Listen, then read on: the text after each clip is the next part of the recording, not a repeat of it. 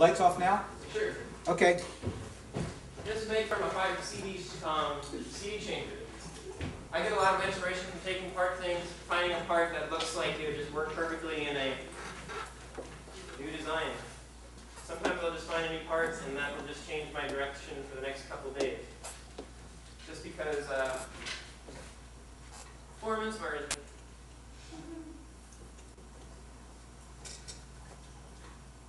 Here's some pictures of the pickups. That little fudge ball is the steel wool.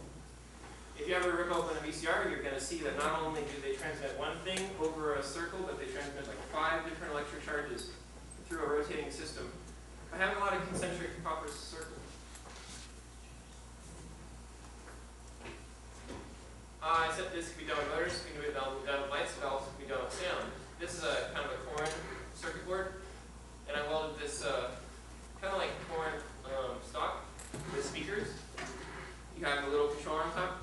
You rip open a boombox, take out the speaker, put the speaker wire into the system, and you can move sound. It's like a spatial sampler. This is just a straightforward up-down system, but the next one I'm probably going to do is one where the speakers are around you, and you have a circuit board where you can just make a circle of 80% of the speed of light is what electricity goes, and that's you kind of just VJing inside of a sculpture. I brought this fan array today. I've been working way too hard on this, trying to break through to another idea. But what does it really do? Well, if you leave it out in the rain, it barely goes up.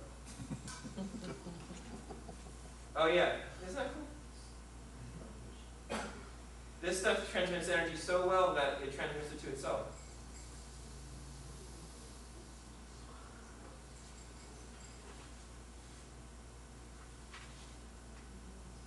If I turn on the lights and the fan, power is routed to both, and there's less power for either.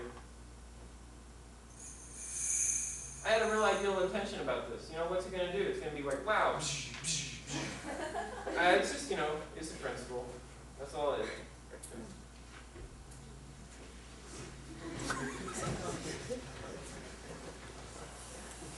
Here's what it looked like last night before I welded together that frame. Okay, these are light cores. I took these to New York this summer. It was my center of attention for a while. I made about 7 of them. They are resin casted. You put on your metal. You hold it in your hand. And wherever your hand goes, light goes.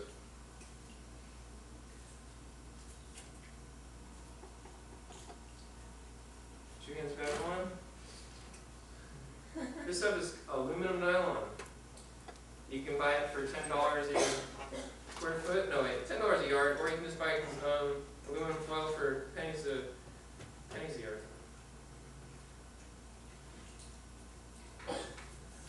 So that's my hand making electricity. This one does the same thing.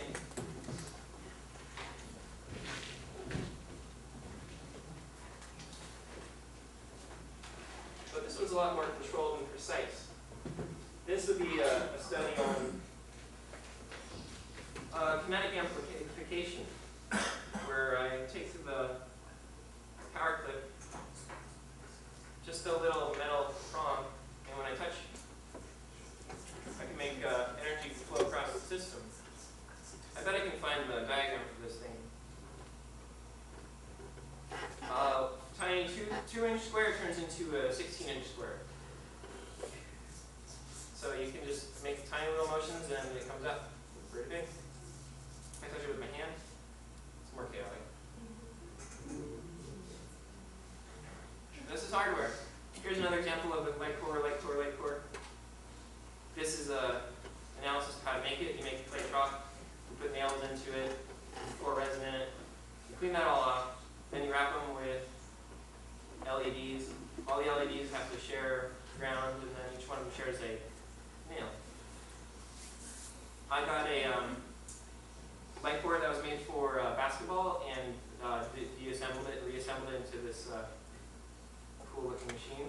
I connected it to my keyboard so that I have 2 power supplies for the keyboard. One to make the keyboard work, one to make the light organ on the keyboard work. They're kind of like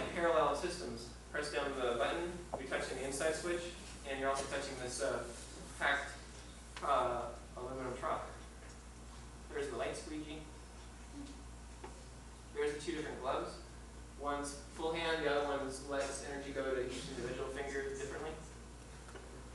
I forgot to bring it, but I also make kind of like pachinko machines, where you just drop a ball bearing down through a system of welded nails, and every nail's got a light on it, and as it goes, you can see this crazy wiggle path.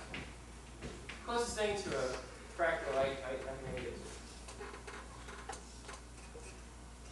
Surface sensitizing, just an example of this, how a small space can control large space. It just takes a lot to work. I've done experiments with electrifying water, where you have a bowl of water, it's very salty water. As you tilt the bowl to the left, as you tilt the bowl to the right, energy can go to different parts of the system. It's very organic.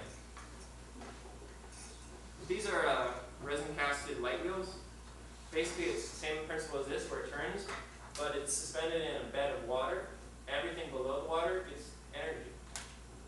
The first one I made was the lights are right beside the energy. But these next ones I'll show you, they're set up so that it's just like this fireball. As it goes through, the light down, or the energy up down here goes somewhere else. So that as it turns, it goes ba ba ba ba ba ba ba. So a lot less boring. Here's a couple more. Okay, well, this is the end of the HTML presentation. Here's a lot of my sculptures in my backyard. Just years of taking the ceramics here in moorpark. This is my collection of wire. The economy's down, I just keep it until maybe the price is up to about 80 cents a pound again.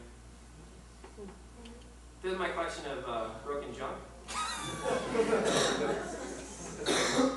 And these are two geodomes that I made out of, I've scored about like 20 or 30 futons, the Chinese ones. And I just rip them apart, put them back together, make triangles. That one out there on the field is made out of electrical conduit. And one more page that shows you the light maneuver. This one right here. Here's the board. Here's the back of it. Here's the bowl with the pickups, the principle, the wiring diagram, and the animation.